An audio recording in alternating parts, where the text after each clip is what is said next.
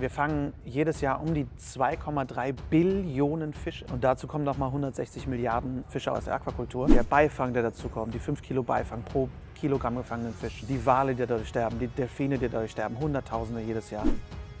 Wir können nicht mal wissen, wie viele Fische wir fangen, weil es nicht wirklich kontrolliert wird. 2016 kam eine neue Studie von der UN raus, die herausgebracht hat, dass wir 50% mehr Fische gefangen haben bisher, als wir dachten, weil sich einfach niemand an die Regeln hält. Die Länder halten sich nicht an die Regeln, die Fischereiverbände halten sich nicht an die Regeln. Niemand hält sich an die Regeln.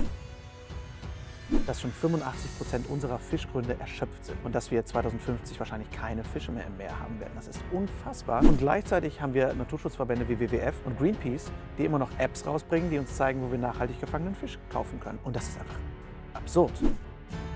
So pflanzlich wie möglich zu leben. Lebst so vegan, wie du kannst.